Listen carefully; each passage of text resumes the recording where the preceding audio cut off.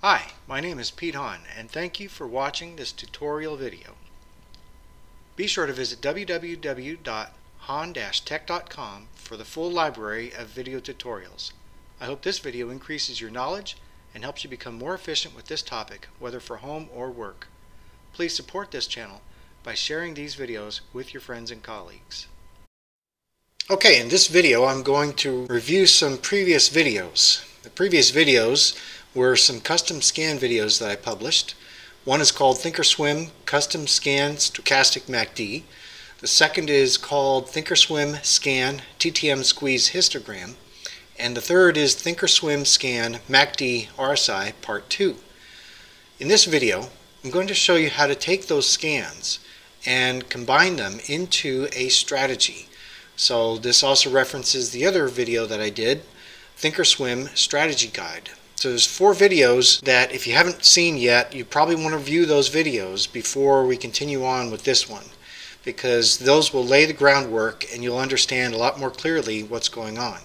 So essentially, I'm going to show you how easy it is to take a scan and convert it into a strategy entry signal.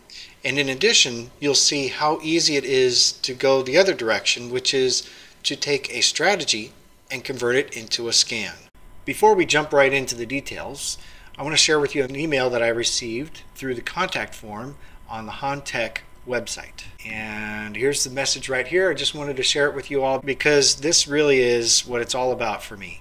Yes, I've got a YouTube channel. Yes, I've got a website. It's got advertising built into it so that I can collect revenue from that. It is my intention to eventually earn a living from this. But really what keeps me focused and keeps me motivated to do this is when I get emails like this. This is a person who just wanted to tell me how much they appreciated the Thinkorswim videos. He says here they have turned my TOS platform from an options execution platform into a real tool for finding opportunities. Wow, I mean that just nails it. That's exactly what I'm trying to do, and this person confirmed that that's exactly what they're getting out of it. And they say here that they're also getting a little bit more comfortable with coding. That's fantastic. I really appreciate comments like this, folks. You can leave those comments below in the description of the video, which is great, or you can drop by the Hahn-Tech website. You can go to the About page. There's a contact form at the bottom. Whatever's most comfortable for you. But I tell you what, it's best if you put those comments in the section below the video, because that way everybody gets to participate. Everybody gets to see those comments. So just wanted to drop that one. And then the other thing I'll do is a disclosure. No matter what the screen looks like, you might look at the screen and you might say, wow, I'm going to make so much money doing this. Disclosure, I am not a professional trader. I don't make my living by trading stocks. So I want you all to understand, nothing in these videos should be interpreted as an advertisement to buy or sell any financial instrument. All I want to do is show you how to utilize the Thinkorswim platform and spend quality time with the charts instead of quantity time. Okay, with that out of the way, let's dig right into the details. The screen that you see in front of you is my chart where I've got a couple of the strategies inserted. And one of the strategies is a long entry. It's called Bollinger Bands. It's built in. It comes with the Thinkorswim platform. The exit also is built in, standard with the Thinkorswim platform. It's volatility expansion close, I think is what that really stands for. And that is a long exit signal.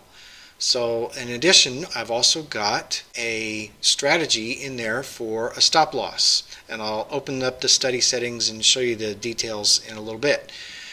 Just wanted to explain to you what's on the chart. This is just standard built-in stuff. So I want to show you now the details. Let's go to Studies, Edit Studies, and here is the Volatility Expansion Close Long Exit.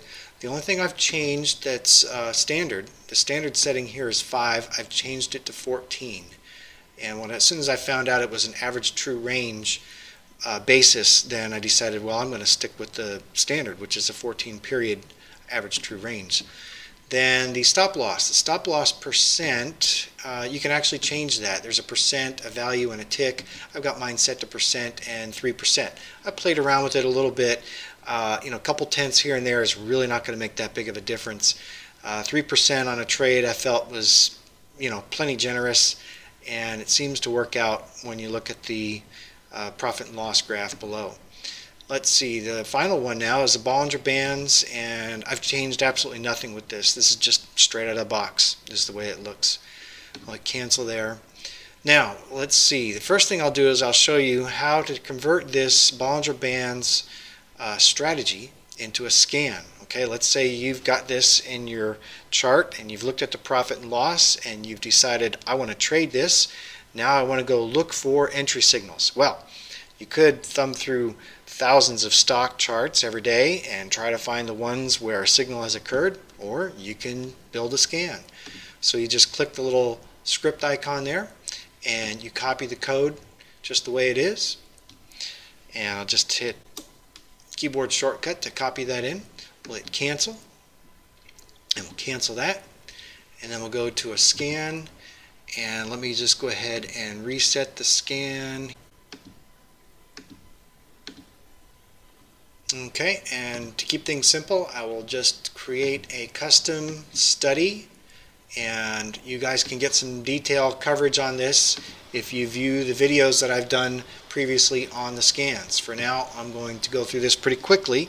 I'm just going to paste in that code, and all I need to do is mark off the add order statement here with a comment and replace it with a plot statement, and it needs to say plot scan. And what I'm going to do is pick up on the condition variable that is used in the add order. Let's see, plot scan, and I forgot an equal sign. I'll put an equal sign there. Great. So what we've done is we've replaced the order entry statement with a plot scan statement, and we're picking up the same exact condition that is used by the strategy to indicate a buy or sell. So we'll hit OK, and then we'll hit scan. Okay, that's all there is to it. It really is that simple, and there's no matching symbols, but trust me, this is all that's required. You just replace the order statement with the scan statement, and it works. Let's see, now let's go back to the charts. One at a time, I'm going to show you from those 3 videos. I'm going to show you how to take the scans and convert them into strategies. Okay, so the first one we're going to pick up on is the Thinkorswim Custom Scan Stochastic MACD. So let me go to Studies, edit Studies. I'm going to look through my user defined, and I'm going to find my scans, and I'm going to locate Scan Stochastic MACD. There we go, MACD Stochastic. So I'm going to click on the script. I don't need to double click it to add it into the studies. I click on the script. I'm going to select everything within the code window. Notice the plot scan statement down below. So we'll go ahead and copy everything except for the declare lower. Do not copy the declare lower statement because the strategy will not accept it. So we'll copy that. We'll close, and we can now go to strategies, and we'll select a new strategy. We'll name the strategy, and we'll call it Strat for 1. I'm going to put Strat at the beginning, and this is going to be Stochastic MACD long entry. Let's go ahead and put a underscore right there. All right. So whatever code is here, let's just eliminate it altogether, and then I'm just going to paste in the code that I copied from the study. We have this plot statement down below, this plot scan. What we need to do is turn that into a variable by changing the plot statement to define. And we're getting a little error here indicating that the strategy should contain an add order. Well, we're going to add that. Now I'm just going to copy and paste that from a little workspace that I have over here. Paste that in. And I've got it set up with the word scan as the condition. So we've defined that whenever the scan would pick up a signal, we're going to instead use it as a place for an order. And this is going to be a long entry. Is this going to be a long entry? Let's see, what is this? This is a slow, greater than previous, difference of this current bar, less than. No, I think that's got to be flipped around. As I'm reading that, I think on the previous video that I did for this, I left it as a short signal. This here should be the long signal because we've got the slow K less than the slow D, and then it crosses above. Yeah, so this right here, this section here is saying the slow K is crossing from below the slow D to above the slow D. And then we also have the MACD increasing in value because we have the previous MACD greater than the bar previous to it. Okay, good. So this should give us a long entry. We'll hit OK and apply and OK. Now what I've done is forgotten to turn off the Bollinger Bands. So let's go to Edit Studies and we'll go to Bollinger Bands. I'll hit the gear icon, uncheck the Show Study box, press OK, hit Apply and OK. And now the only buy signals we should see are the Stochastic MACD long entries. And you can see that's as simple as it is. It's no more difficult than that. Let me show you the next one, okay? Okay, the next one is from the video Thinkorswim Scan TTM Squeeze Histogram. So we'll go to Studies, Edit Studies. Let's turn off the strategy for the Stochastic MACD. That way I don't forget. So we turn that off and we'll go to Studies. I'll go to my user defined, scroll down to my scans, and what I'm looking for is the TTM Squeeze Histogram. That's the one right there. And again, I'm not going to double click it to add it to my studies. Instead, I'm going to click the script icon. I'm going to select all of the code in the code window except for the declare lower statement. So we'll copy that. We can cancel out of this. Now move to the Strategies tab. I'll hit the New button and I'm going to make sure, see in the middle of your screen here where it says New Script, New Strategy. Make sure that you didn't miss a step here, because if you see New Study here, then you missed a step. Just go back in the video and review the steps and make sure that you got this part correct here. So we got the strategy, and it's going to be the TTM. Let's just, instead, I'll remember it if I just call it the squeeze. SQZ is good enough for me. And it's the histogram, so we'll just put it in as a histogram. And then we'll put a long entry at the end of this. And we'll wipe out any code that's there, and we'll paste in the code from the clipboard. We'll paste that in. And it's, let's see, we've got the scan statement down here below, and we're actually going to be using this one here is the one I'm going to turn on. I'll turn this one off. But first, let me copy in the order statement. I've got it off screen here so it doesn't get in the way. So we'll paste that in, and all it's doing is it's looking for the word scan. So we'll mark this off as a comment, and then I'll turn this one on because what I want is this one here actually, the pivot low follow through. Yes, that's the one I want. And we'll hit OK, and then we'll hit apply and OK. You can see the P&L graph has changed, and we've got a whole new different set of orders on here. And you can see that some of these are hitting the stop loss. You can see those marked in red. Others are hitting the normal exit. So there you go. Pretty simple, huh? All right, I'm going to show you the third one, and then you guys are going to be on your own. Have fun, man. This is I think really going to be a useful tool for you guys. So stay tuned here. I'll show you how to do the next one. And the third and last scan that I will do is from the video Thinkorswim Scan MACD RSI Part 2. Part 2 was, if I remember correctly, a viewer had written in and requested that I show them how to take that scan and do both long and short entries. So that's why it's a Part 2. I'll go down to User Defined and drop down to my scans and locate the one that is the MACD RSI. There it is, and I got a little 2 on the end of that.